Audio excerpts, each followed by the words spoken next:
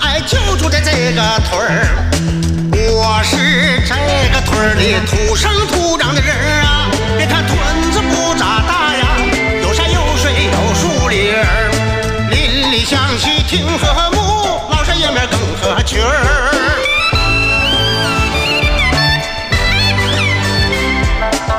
屯子里边发生过许多的事儿，回想起那是特别的哏儿。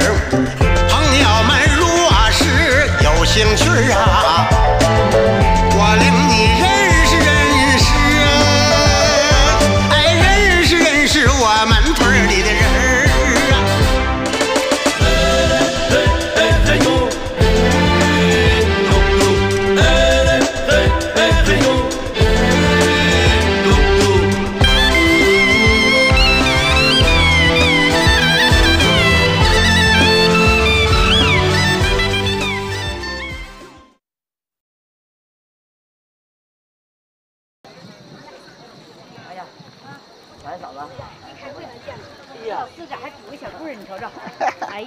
腿脚不好使了，这是啊！这开头子，你这老四啊，你这行啊，你这开头子。是我去趟南方回去，小棍还煮上了。哎，你们进去吧。啊，多热呀！搁这嘎唠，我进屋唠呗。那屋里凉快。那啥，那个我呢，今天就是提前我就表个态。啊，这次呢选举呢，选谁，不论是选上谁，就是我老四必须全力以赴支持。哦，我主要是来到这么大会，我过来镇场。镇场，你俩唠。哎呦我，咋拄个棍儿？老四，你把腰直下来点儿。哎，高哥，你打扮这利索，咋的？要参选呢？不瞒你说，不想参选了，家里的事儿买卖太多。你说我参选，我哪有时间？就怕没有票磕着啊！你还别说这句话，别人啊咱不论，就咱俩一样参选，我保证比你票多，你信吗？你选谁呀？你选谁呀？我选老徐呗。你选谁，我就不选谁。你就给我唱反调哈！你要选老徐，我不选老徐。走吧。今年的选举啊，很有幸，咱们镇党委很重视啊，袁书记也来参加咱们村上这个选举工作，掌声欢迎一下。小双书记呢，这么多年在咱们村委会工作，大家也都是认可的。就是以后不管小双书记走到哪里，象牙山都是他家，啊，希望大家呢，公平公正的选出自己的心目当中的那个村主任。当然，选我呢也没有啥说的啊。咱们请袁书记讲两句，好吧？行，我就简单说两句吧。镇党委、镇政府啊，对象牙山这次选举啊，特别重视，因为象牙山是文明村，是咱们镇的门面，所以今天我特意过来一趟。我也不多说，我就做个监督员，保证这次选举的公平、公正、公开。好，袁书记说话干净利索，真的。其实咱们今年的换届选举呢，算是赶上了一个好时候，因为国家刚刚发布了新的政策。以前呢，一届村主任的任命是3年，从今往后呢就是5年了。最重要的是，以后啊，书记和主任一肩挑，提高了主任的待遇，同时呢，责任也就更大了。大家手里呢都已经拿到了这张神圣的选票，咱们是不记名投票，我希望大家呢互相不要商量。保证这次投票的公平、公正还有公开，选出你们心中最合适的人选，然后就放到那箱子里就行了。好啊，好，现在开始啊，开始吧。好了，咱就开始投票啊！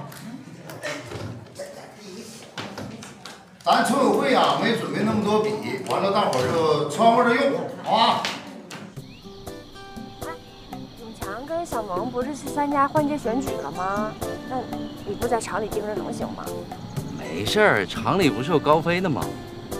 而且正好你现在有时间，咱们赶紧去把装修的事定一下啊。装修的事儿你定就行，你怎么定我都喜欢。那能行吗？装修这么大的事儿，必须我们家女主人定啊。我是女主人，那你是什么呀？我是男主人呢。你是女主人的司机。行。你慢点儿。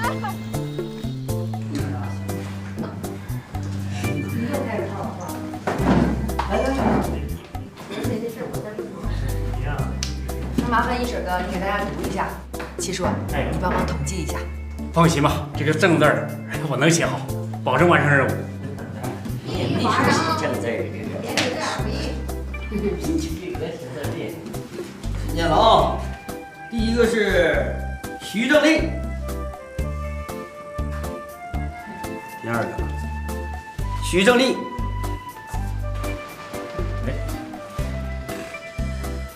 杜小双，杜小双，杜小双，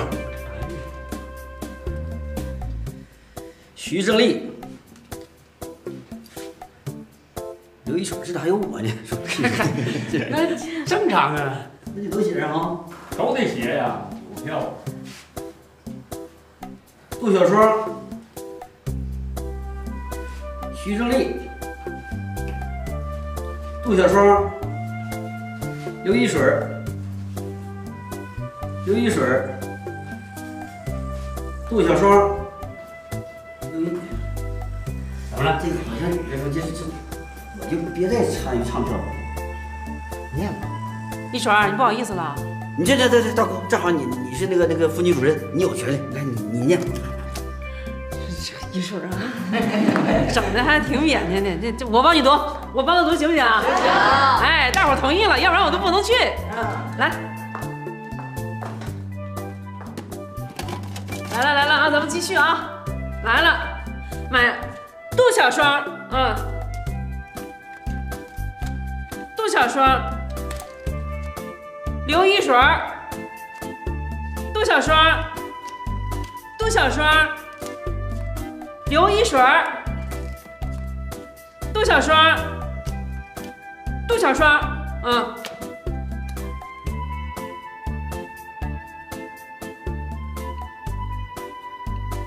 怎么样？想好怎么装没？我觉得这房子现在挺好的，不用重新装了，咱俩直接搬过来就行。咱俩不是重新在一起的吗？所以这都得换新的。那这家具什么都挺新的，换了多可惜啊！你就听我的吧，都换新的。好吧。咱们先在这儿住着，上班什么都挺近的。等将来条件好了，我再攒钱，在城里再买一个。好，听你的。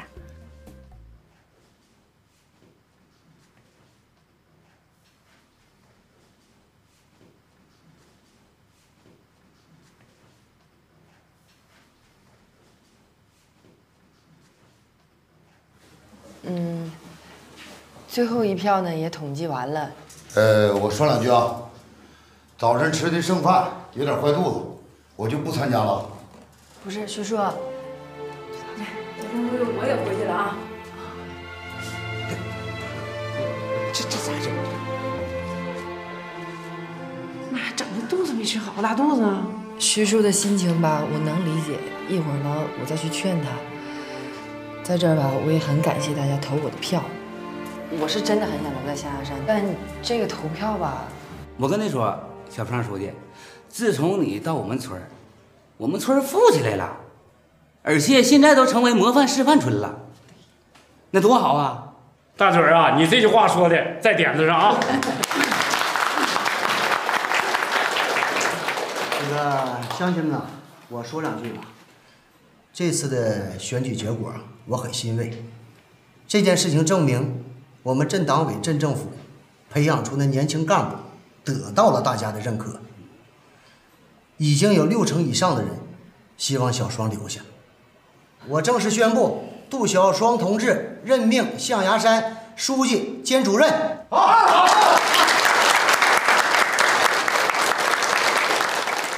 说实话，我现在呢还比较激动。首先感谢大家对我的信任，也感谢袁书记对我的信任。我从来没想过要离开象牙山，所以呢，我不会推辞，我就想留在这儿。好。咱们应该呀，再选出一位村主任助理，配合小双书记工作。对呀，袁书记，我说两句，咱们看投票的结果呀，一水非常胜任。哎，这不合适吧？我那还有公司忙活呢。你就别推辞了，你看看那选票，可是全体村民对你的信任，对吧？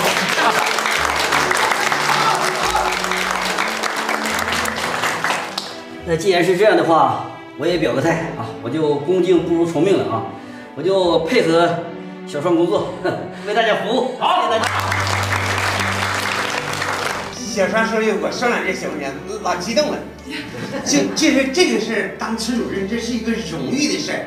首先呢，表示这个祝贺啊，小双书记再一次成为我们这村主任和书记啊。那个我曾经当过副主任，我是理解这个心情，但是今天我万万没有想到，谢广坤一票没有。你呀，别给我整些没用的，我压根儿我就没参选，听明白没有？是你要参选，你那个零票，你叫刘玲，知道吧？以后你就别叫刘能了，你改名吧，你就。行，还等到他当个村主任，你当村主任去，我还监督了的。好了。那个，我也想借这个机会宣布一件事儿，因为这件事儿呢是咱们象牙山的大事儿，关系到每一个人。本来吧，我是想交接给下一任村主任，现在看来呢，还得是我执行了。是啊，是什么事儿啊？咱们象牙山呢，这几年呢，经过一步一步的发展，还有磨练，从土地流转到生态农庄，还有酵素堆肥、线上经济，包括去年的象牙山美食周、象牙山厨神争霸赛，都举办得非常成功。所以我认为，咱们象牙山已经具备跟城市互动的条件了。我呢，就跟镇里商量之后，决定象牙山从今天开始就可以开启共享农庄模式了。小双书记，那啥叫共享农庄啊？共享农庄吧，主要体现在“共享”2个字上面。咱们以前收获的粮食还有蔬菜，不都得等收获之后再卖给人家吗？但开启这个模式之后呢，咱们以绿色健康为品牌，还没开始播种呢，就能预定出去了。那意思就是不愁卖了呗，是不？对，不但是不愁卖了，而且能赚到更多的钱。对于城里人来说呢，他们可以买到更加健康、绿色的产品，而且还少花钱了。不能吧？咱们这儿卖那么好，那城里人他还能少花钱啊？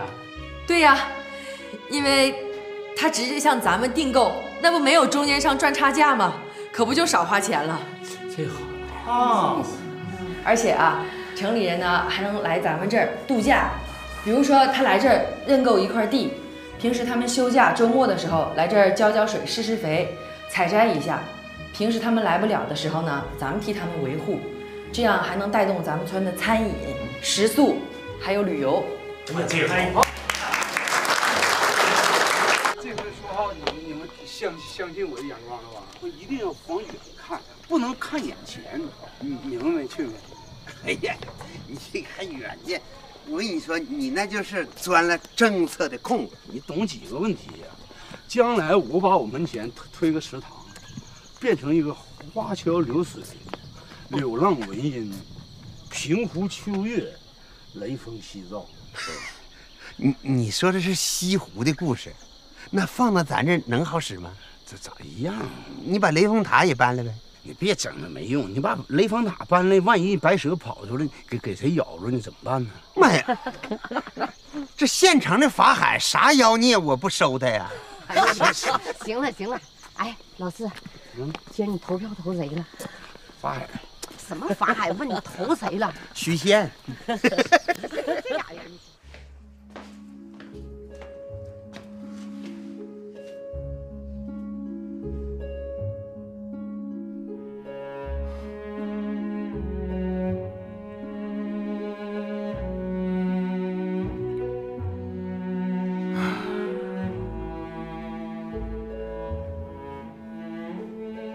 老徐，哎，看着奖杯，这是镇长给你发的优秀个人。你要干啥呀？回忆回忆，不开心吗？你给我添堵呢吧？我咋能给你添堵呢？我看见这玩意儿我更闹心，拿出去，我不想看，拿走。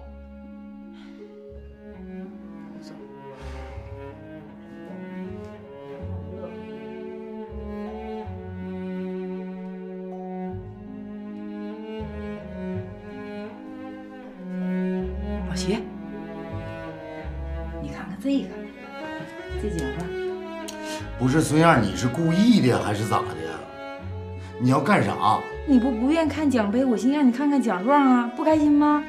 你把它立起来拿着，把我照片镶上，你账款钱你报着，我那能开心？你瞅你说那是啥话呀？两口子唠的是啥嗑啊？我告没告诉你，我不想看，就别让我看了，拿走不行吗？不过日子啦？不过了。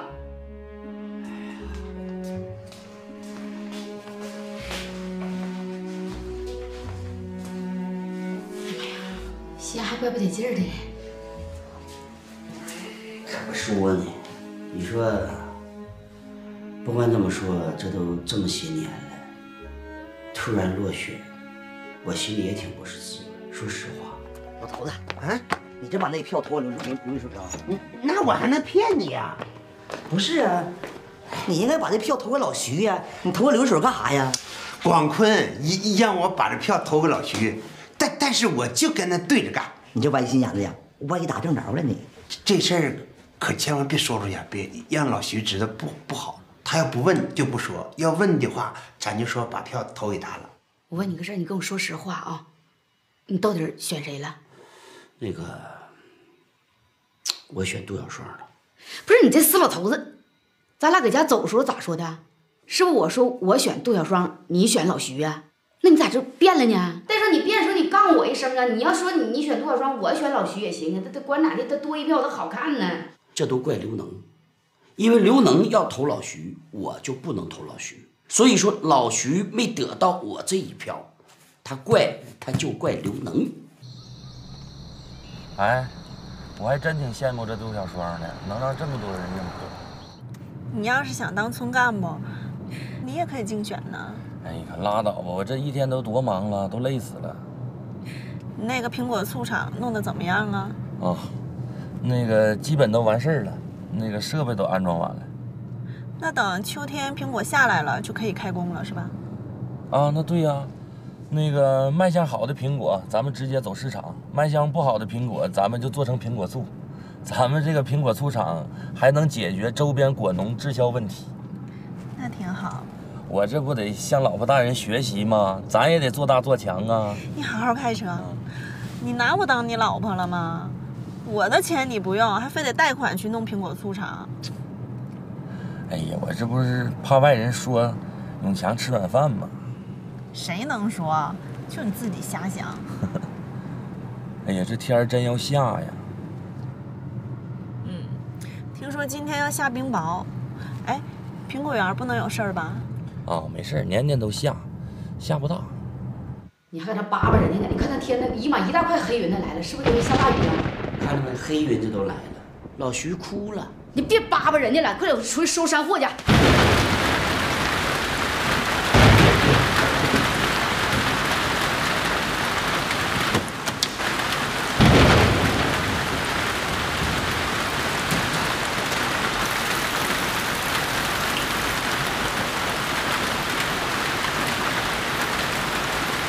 这雨下的像瓢泼的似的，哎呦我的妈呀！这可咋整？哎呀妈呀，这是啥时候？这咋还下上雹子了？你说呀？哎，老头子，咋样啊？这雹子，这家伙砸脚面都疼了。那小鸡儿都上锅没有啊？一开门，那都呲呲往里跑，他们也怕挨砸呀。下太大了。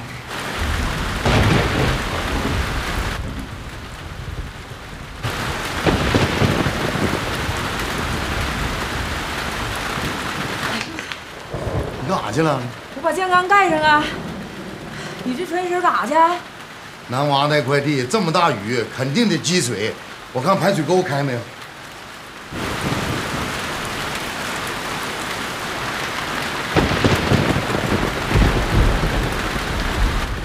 这么大冰雹，村民得遭灾了。是啊，这好好的天，说下就下了。就是啊，多少年没下这么大冰雹，那苗都是砸坏的。这咋整啊？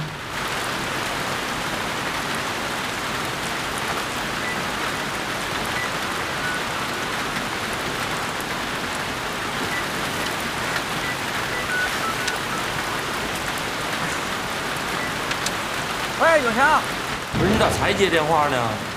雨下太大了，有冰雹，我电话没掏出来。这苹果咋样啊？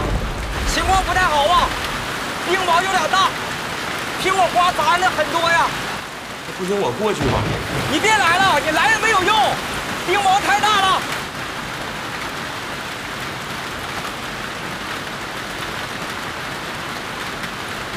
哎呦我的天！外边下老大了，这雹子。你说这玉田儿和影子苗圃能不能有啥事儿啊？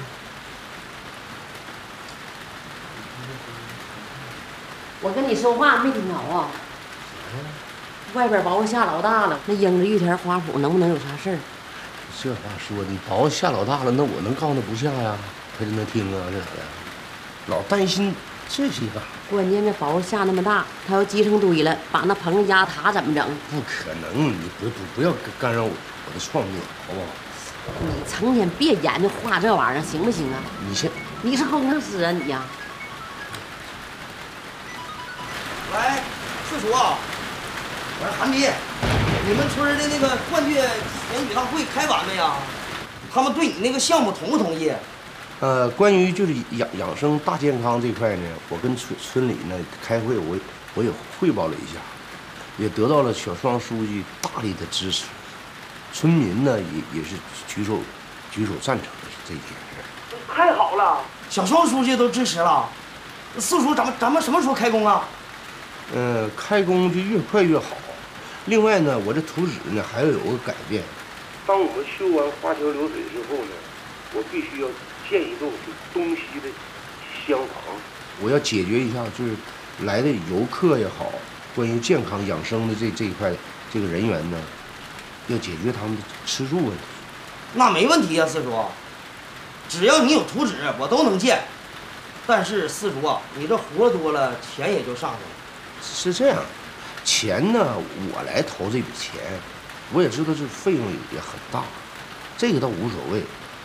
这样，你看呢，你呢是搞技术的，咱俩可以深度合作一下。你可以技术入股，因为找我合作的人很多，因为这项目太好了，马上就落地了。入股的话，我回去问问俺家我爸，这2天尽快。我把那个前期的预算啥的，我尽快报给你。好，你把预算报表啥的，你都整明白了，你别糊弄我就行。哎呀，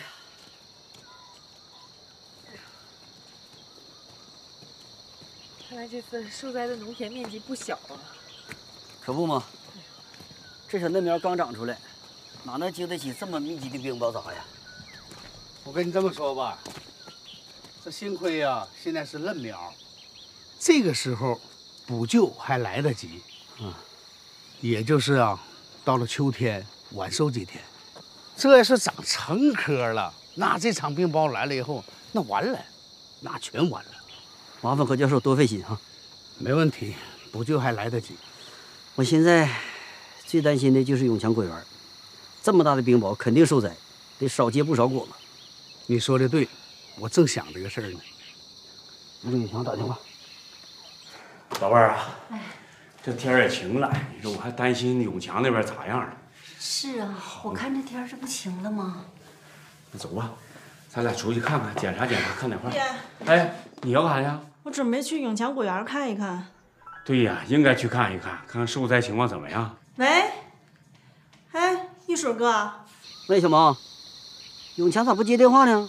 他应该往果园去了，我现在也过去。那行，那我们过来。好嘞，好嘞，好嘞。那用我去不？你别去了，你去看看厂房，看那棚顶砸没砸坏呀？好，好，好，我这就要去看看。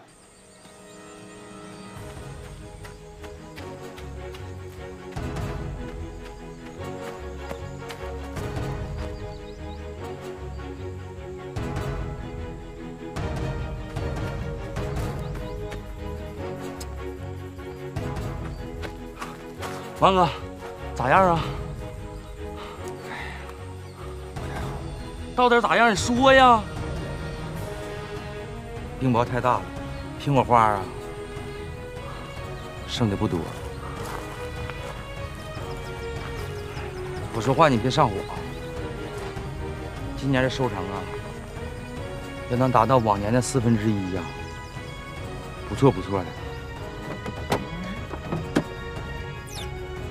小强，小强，小强，小强。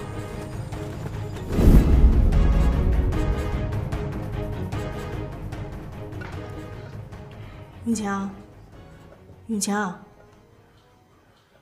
好点没？我没事，行吗？永强这属于呢急火攻心啊，得亏来得早，要来得晚呢，还真不好说。永强啊，黄叔跟你说啊，咱们是堂堂的男子汉啊，遇着事儿啊，咱得能扛住，是吧？无论是什么事儿，你在意不在意，他都能过得去，是不是？慢慢会好起来的啊。这是我给永强拿的药，饭后服，每次2片，1天2次啊。谢谢。啊，不客气啊。永强啊，你别上火，今年不行，不还有明年呢吗？你现在最重要的就是做好灾后的防疫，还有病虫的防疫。你放心，我会全力以赴支持你的。对，永强，你听何教授的，你的果园会好起来的。这天灾谁也没办法，身体不好要紧啊。要是有什么事儿呢，就随时跟我说。咱们乡里乡亲还有村委会不都在这儿呢吗？老儿子，你说你是家里的顶梁柱，你要是有个3长2短的，呀，你瞅你，人家大家都在给咱儿子打气，你这可倒好，你这给儿子放气呢嘛，这不是？没事啊，很快就会好起来的啊。哥，我想了想，这2天呢，我找时间去趟镇里，看看永强果园这个情况，能不能给他申请一点补助。那可太好了，永强一直想把事业做大。你说这刚贷完款投资苹果树场，这又遭灾了，还够上火的了。是。你这确定不让我陪你啊？不用，我自己去就行。那行，你好好开导开导他。我知道，徐叔这些年吧，对我帮助那么多，我作为晚辈，作为同事，肯定会好好劝他的。有事你就给我打电话。行，你忙你的啊。慢点开啊，哥。好了啊，拜拜。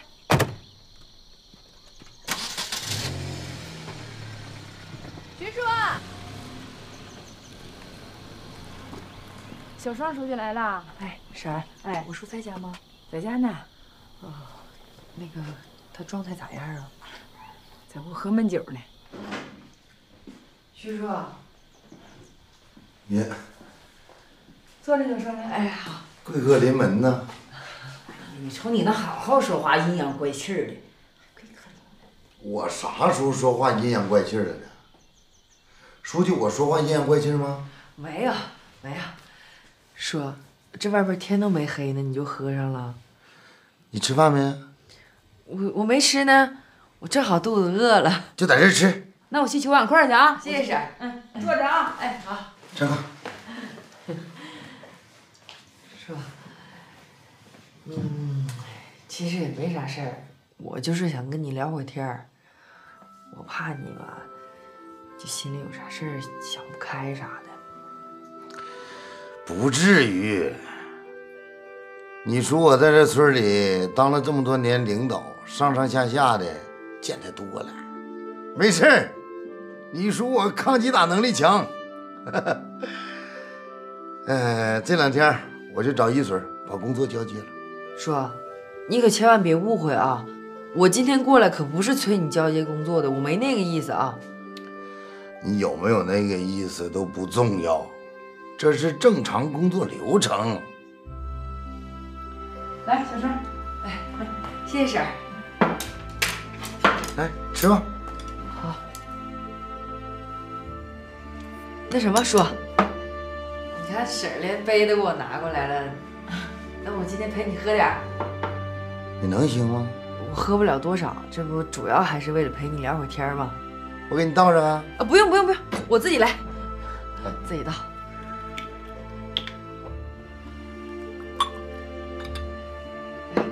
徐叔，我先敬你一个。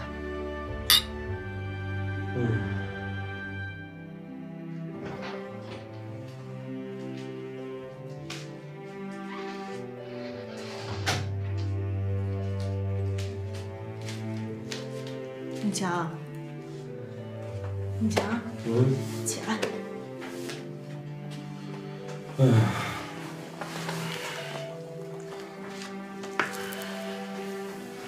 来，喝点水。哎呀，我不渴。别上火啊！那咱遇到什么事儿解决什么事儿呗。这是天灾，谁都没有办法。哎呀，你说我想的挺好的，开个苹果醋厂，把咱们果园的滞销和裂果的问题都解决了。你说他下这么大冰雹呢，那苹果花都砸掉了，你到秋天结不了多少果。那今年不行，不还有明年吗？你这果园这边不挣钱，我豆制品厂那边没问题啊。你钱的事儿你不用愁，挺住了啊。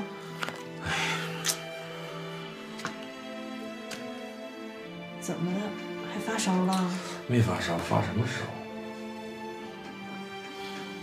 哎，我歇会儿。哎，你还能喝不？喝不了了，叔，咱不喝了，咱今天就喝这些啊，不喝了。我还能喝。是，我知道，我喝不了了，咱今天不喝了啊。书记啊，在这个家，孩子，老徐，你喝多了咋说话呢？小双是书记。没事儿，婶儿，在你们面前我可不就是孩子吗？我知道你今天来徐主任啥意思，看看我是不是因为这个村主任下来了，是不是心里崩溃了，闹心了，就全村人又都笑话我。这一点真是你想多了，说，咱们乡里乡亲的这么多年了，谁能笑话你啊？我徐正立，我这么多年，我拿颗善心，我维护这个村儿，我对待每一个人家，最后呢，我一个人都没交下呀，我还在这美呢。象牙山村，我一个人没交下。没交下就没交下呗，那能咋的呀？那咱不照样过日子吗？不挺好的吗？我连他都没交下。你说你是不是喝多了？10票，就10票啊！我连你我都没交下。你咋说话呢？啊？你都没替叔说句话。不是，徐叔，小双你别说了，老徐你喝多了，你别说话了行吗？没事。你要困了你就躺那睡会觉去，听见没？把酒给我。不是你干啥呀？酒给我。走。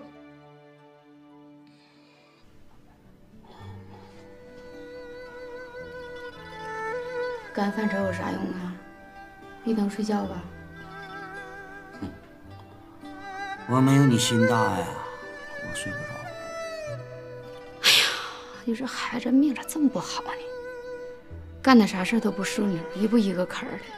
你说那时候听我的啊，当个村长，到现在怎么也熬个乡长，你说这多好啊！说那话有啥用啊？那后悔药还能买着啊？那知道尿炕还睡筛子上了呢。哎呀，你别说些没用的了，现在研究研究，永强的贷款咱们得给人还。不有小萌还呢吗？如果这个钱小萌给还了，永强在人面前做的就得低一头。乡里乡亲怎么说？你不得说谢永强是吃软饭的吗？那两口子啥玩意儿谁软谁硬的呀？那这功夫是永强有难处了。那要是小萌的话有难处，那你说永强不得帮吗？哎，这行啊，永强可以帮他。如果他有难，永强帮他了，哎，他俩就平齐了，对吧？那现在不行啊。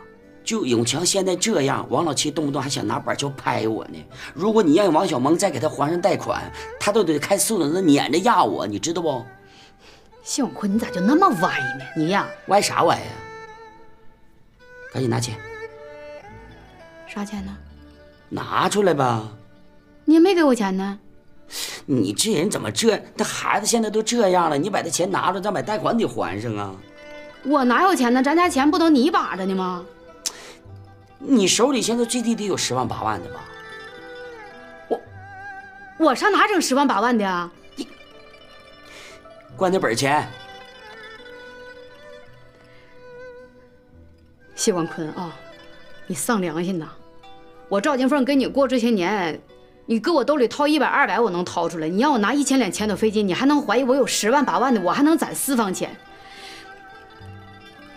那大包子吧，就不应该砸那果树苗上，就应该砸你脑瓜上，给你砸的全是大包，都应该砸死你。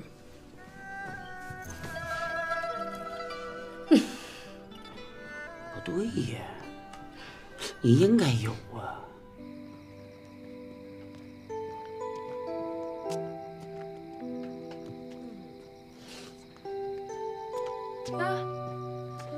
你咋在这儿呢？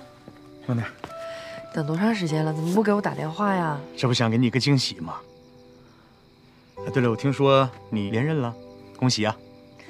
我自己都没想到他们能那么支持我。但是吧，我刚刚去徐叔家了，他状态可差了。哎呀，人之常情，失落是很正常的。关键是咱们村还选了一个村主任助理，他都没选上，而且全村那么多人，就10个人给他投票。哎，对了，助理是谁呀？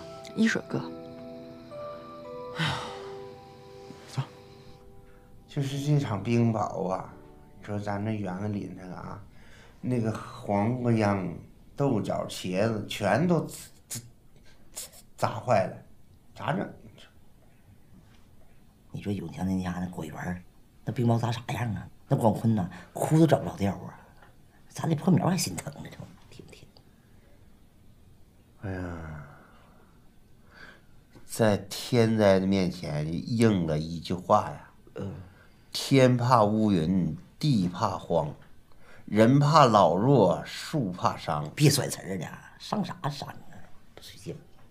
就冲这点啊，这生意啊不能做太大，是不是？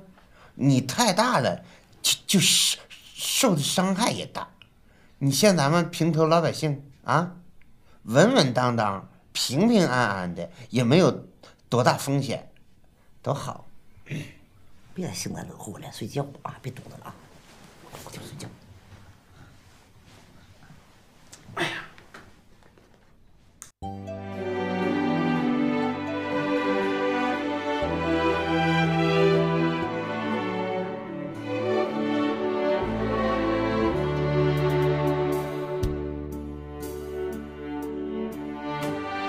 天上升起1弯月呀，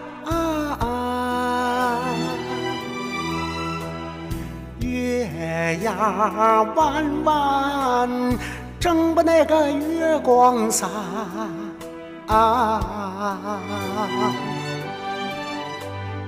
人都管月牙叫月老，月老儿转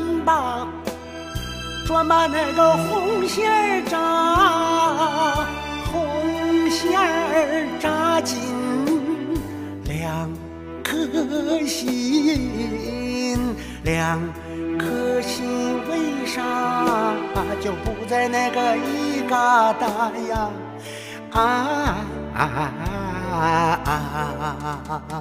夜深了，月牙出来了，月圆了，心儿更亮啊。今晚夜深人不静，都等着月圆，月圆进咱家吧。啊啊啊啊！